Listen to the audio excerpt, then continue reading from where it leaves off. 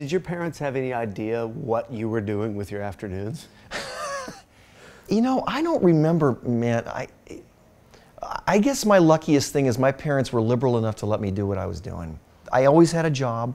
I always worked. And I think they figured that I was a responsible kid and I was taking care of business, and as long as I did that, they let me do what I needed to do. Like if a swell came up, like a really big freak swell came up, I would ask my mom if I could cut school.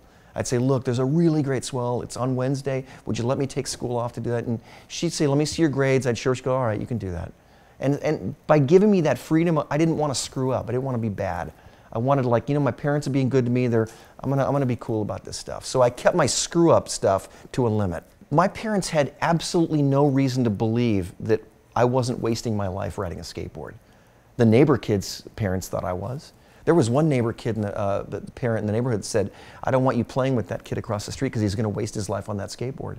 But at some point that must have shifted, right? But there was no precedent to why a kid should spend time on this. It was considered a waste of time. But when I started making money, then it was looked at as, they were proud of me, but it's like, how is this possible? Right. I was making more than my parents at one point. And they were middle-class people, both with jobs.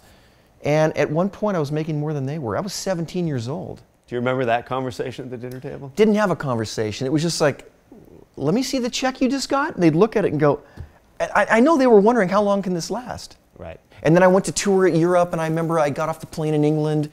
We landed on the tarmac. They put the staircase up to the tarmac. I walked down the tarmac holding my skateboard in England. And there's photographers down at the bottom of the stairs waiting for me. Waiting for me. I'm a 17-year-old kid, and I'm being treated like a rock star in England. First time I've ever been outside of the country. Amazing. And they say, get on your skateboard, ride your skateboard. So I rode my skateboard down the tarmac, and I got arrested. You got arrested? Yeah. So my parents the next day read in the LA Times, they open the paper up, and there it says, you know, Stacy Peralta, you know, 17-year-old skateboarder from America is arrested, you know, getting off the plane in England. And that's, you know, my parents would see stuff like that, and that's the stuff that would connect with them. They'd go, wow, this is really something.